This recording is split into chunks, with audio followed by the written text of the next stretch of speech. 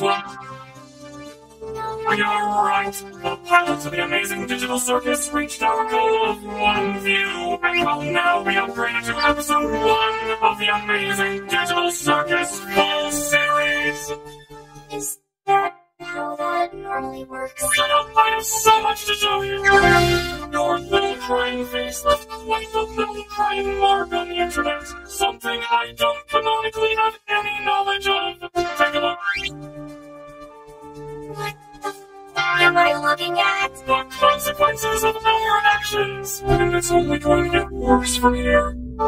Oh no. But that's not what I'm here to show you. I'm here to show you all the cool adventures you and your funny buddies are gonna go on. Like this cool candy kingdom, and Caine with a shotgun, and let's not forget about minimum wage labor. How about some... Wait, this isn't finished yet, don't look!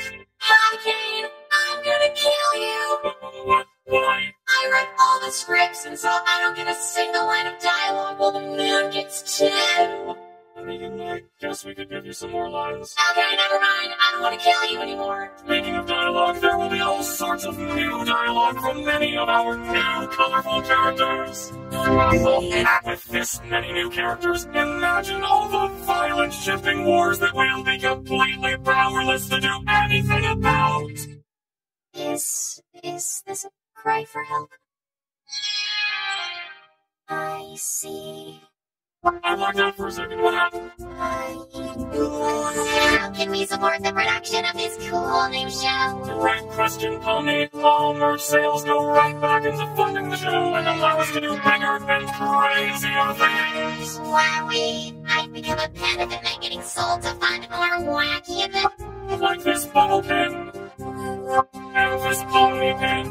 And we can't forget about this me plushie. Also available is this cool shirt and digital circus sticker sheet.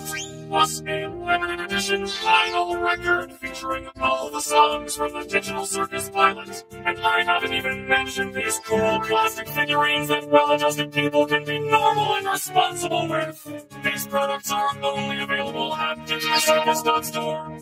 Any other source is a dirty bootleg and won't support the show, no matter how. Hey look, that's digitalcircus.store.